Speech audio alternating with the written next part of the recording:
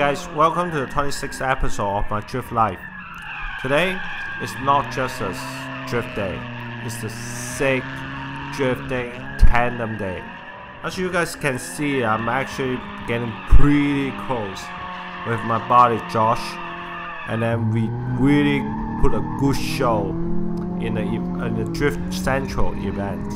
And in this episode, I'm gonna walk through with you guys what we have been through, what I have learned throughout this event, and what's still missing and how I'm gonna improve it in the future. Stay tuned. The day begins as an ordinary event, so we begin as towing the car, getting the trailers, everything, and then we have the driver's meeting that Carlos is walking through us all the tactics of this layout. But only one thing difference is we start with tandeming. I don't even need to warm up with, I actually want to warm up, but those guys is just like too rushed to try to get more tandem experience as I am. So we just do it without a lot of training and practice and get familiar with the track layout. But it turns out to be fine. So there was a lot of things happening today, but this is two of us following and lead runs that I've been through over the day on the first day of the drifting event. As you guys can see, I'm getting closer and closer throughout the tandem. Big shout out to Caesar. He's a really cool guy, first time drifting with me, and we really putting a really good shows with the audience. And I think on that day we are the only tandem group within the crew.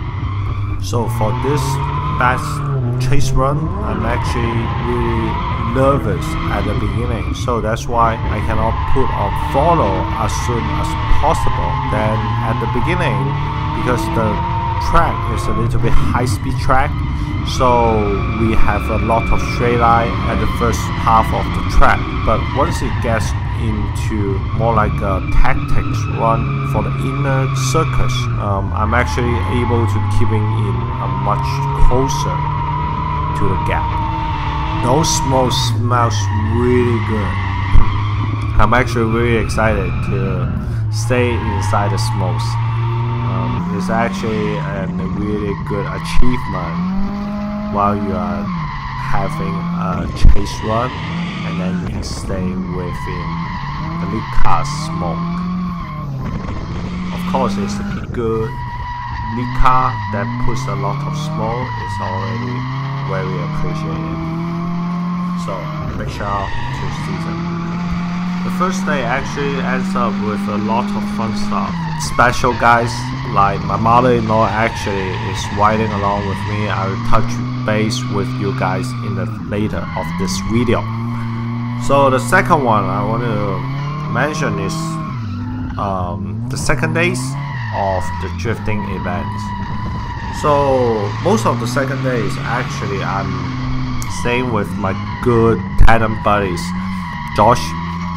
So he and me has made a deal. This time we are gonna have more sick runs over the time, and so that's why we are actually bundled up together over that day and just keep running and running again.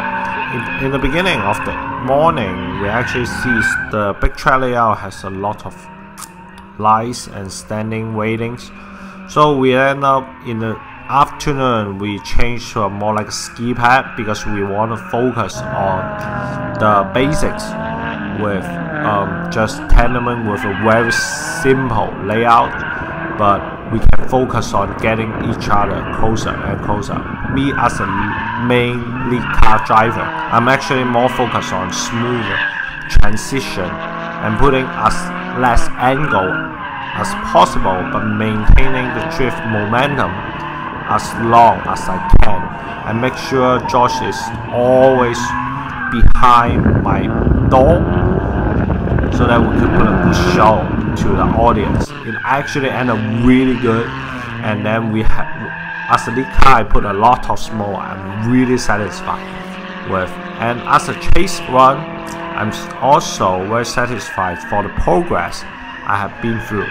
So enjoy those shows.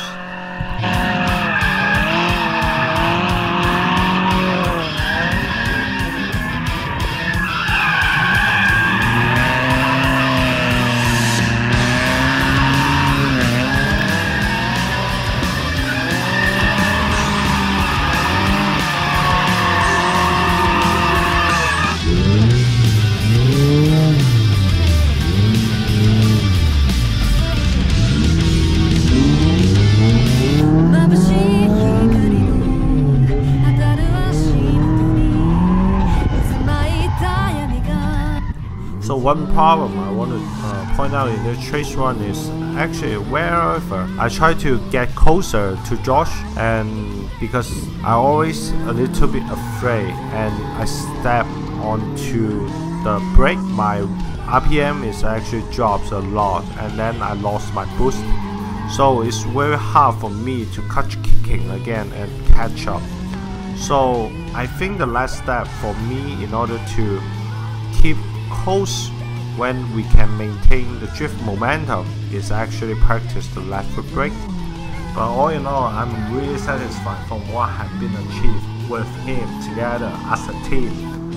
We call it Team Sig style drifting.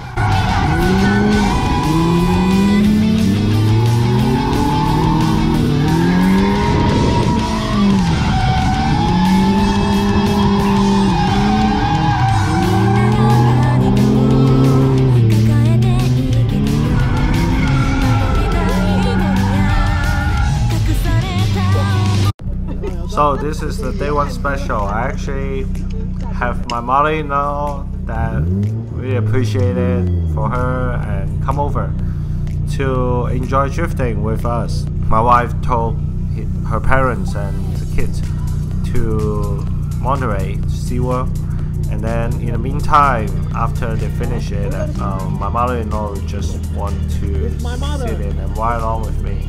So have fun and see how she reacted to it.